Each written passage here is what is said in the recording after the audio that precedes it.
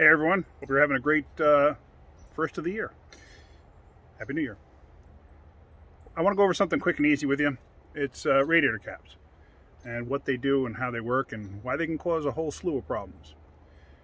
First and foremost, radiator cap is there to help the cooling system build up pressure.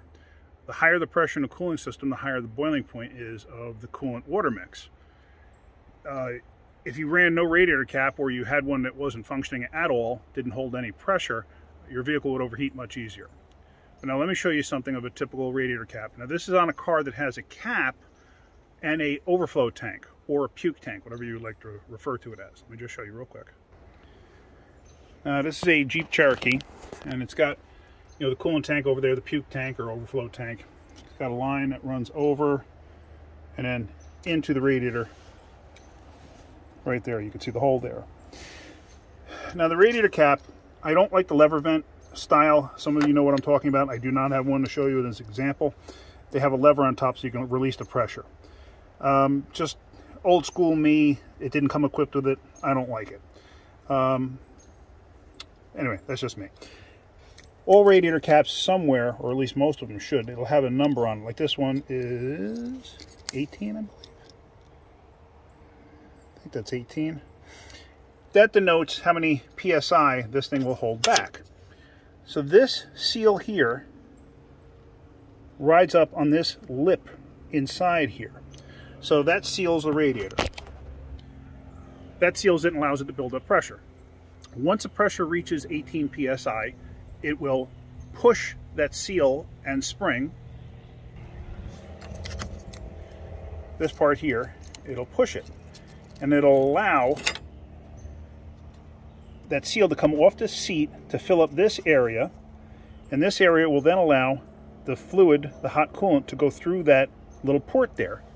And it'll follow that line, and it'll go into that tank. Safety disclaimer, don't ever, ever, ever take a radiator cap off when the motor's hot. It can seriously injure you. It can kill you. Boiling coolant can cause third-degree burns. So anyway, like I said, what happens is this seal gets compressed a little bit. It gets pushed only from pressure, so it allows the fluid to go past. Now the other seal, this seal here, seals on the top edge here. So that's your final seal. That's the one that prevents it from leaking when the pressure is above 18 psi.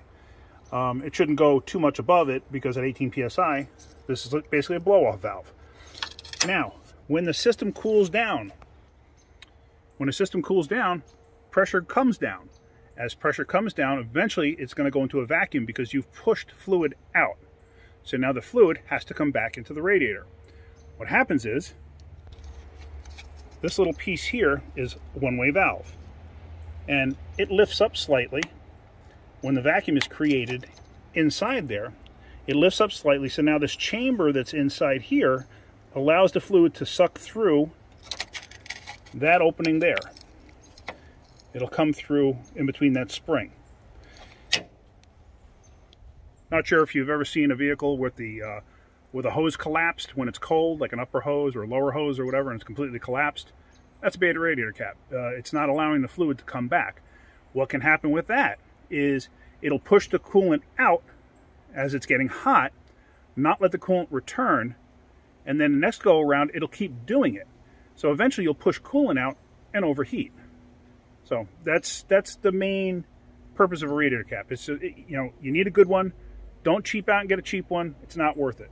I always go with the good ones. I don't like to cheap out and stuff like that. It's just not worth it. Just not worth it. Now there's another design that has a expansion tank that is not a system like this. Doesn't have a puke tank or an overflow tank. It's just one single unit. Let me walk over to another vehicle that has that. You can see some of our lovely vehicles that we have here. Oh, there's a Jeep with a blown Hemi motor, go figure. And here's a GM 3.6 that's blown up, go figure. So now this design here has this type of cap. So there is no cap on the radiator itself on this vehicle. It's just this. And what happens with this is it does build up pressure, but this has fill lines to it. So you have areas of expansion, whereas in the other vehicle you don't in the radiator itself. So on this one, what will happen is it'll build up pressure. The pressure will come out in the form of steam, and it'll push out the same way as the other one will. And then when it cools down, it'll just suck back in, cool air.